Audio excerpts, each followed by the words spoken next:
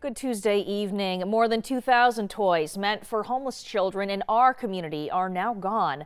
The Bakersfield Homeless Center collects toys at the end of each year to give to children at their shelters throughout the next year. They are used to celebrate special events like birthdays or as a reward for good grades. But now everything they had stored for this year is destroyed due to a fire. 23 ABC's Vanya Patino joins us live from our station lobby and has more with the center about how this has impacted them and how the community can rally around those kids here at our station. Vanya.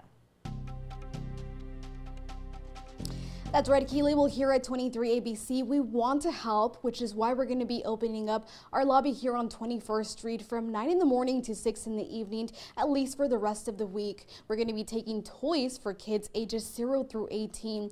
Now, the Bakersfield Homeless Center tells me that on average every day, they are home to around 80 to 100 kids, which is why this is also important. Now they're having to pivot to continue celebrating those special occasions like the birthdays and the good report cards, all while trying to make up for the loss of toys.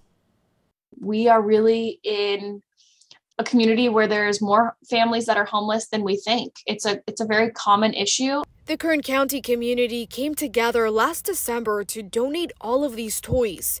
And what Lauren Skidmore with the Bakersfield Homeless Center says was the biggest turnout they've ever seen. Now, this is all that's left thanks to a fire.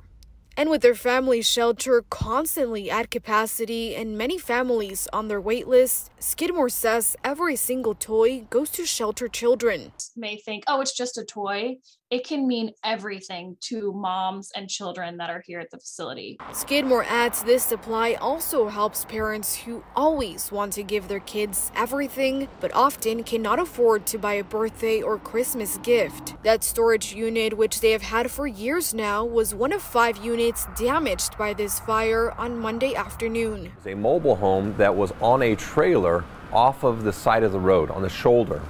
It was well involved with fire, and because of the location that it was parked at, those flames were now spreading to the nearby mini storage. Andrew Freeborn with the Kern County Fire Department says they believe the mobile home was abandoned on the side of the road. They say no one was injured in the fire and do not know how it started. But because of how close it was to the storage center, it easily spread to the units. That is certainly a big loss for them to have lost so many toys and other items that so many volunteers have worked so diligently to collect. So many warm-hearted people in our community have given, and now it's lost in the fire.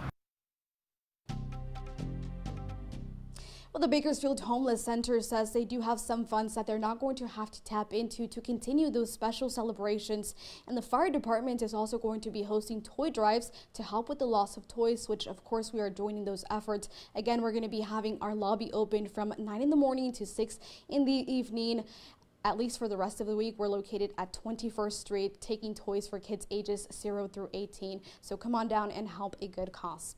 In Bakersfield, Vanya Patino, 23 ABC News, connecting you.